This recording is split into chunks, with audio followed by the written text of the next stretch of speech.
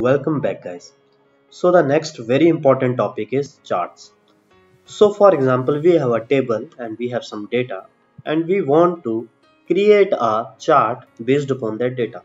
For example, we have the marks of student based upon the roll number and names, and I want to create a chart of that.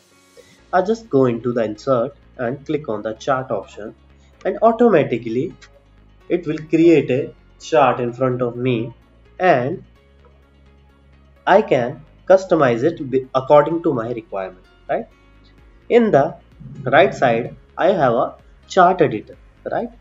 Either I can open it by double click and I can click on this edit chart and automatically it will appear in front of me, right? Then I have some options, right? The chart, column chart, or how I want to display the chart. So we can use the different option. So right now I am picking up this default option.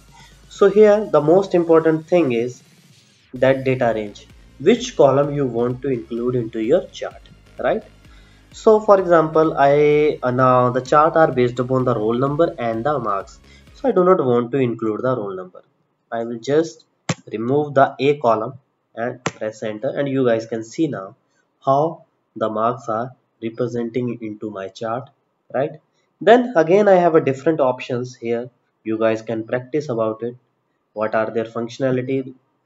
Like in customize, we have a different chart style, like maximize, like 3D, other different option we have. Then chart and what is the title, for example student names and marks, right? So this is a very beautiful option we have. Then in series, which color you want to display for the bars, and how you want to display the things. So anything you want to customize, you can do into the customize session. So this topic is very important, and hope you guys enjoy this session. And my recommendation, you guys create chart, create a huge data and try to create the charts, right? Because chart is the very important part in the Google Sheet or any Excel document. Why? Because it helps us to represent data into the graphical representation, right? Because using graphs we can understand the data and the information a very direct manner, right? Rather than going into the table searching about the okay, which is the large value, which is the smallest value. But in the chart it is very clear to the everyone that okay, this thing, this is the information, this is the flow of data, right? For example, in this chart we are very easily getting that okay, that Gary is getting the highest marks and the Gary is getting the lowest mark. So this is a very beautiful option we have into the Google Sheet.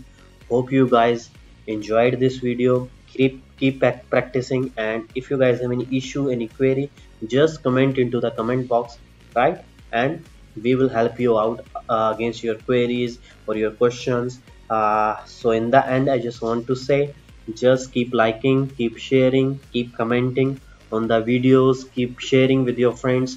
Please do subscribe our channel. Thank you so much for your watching.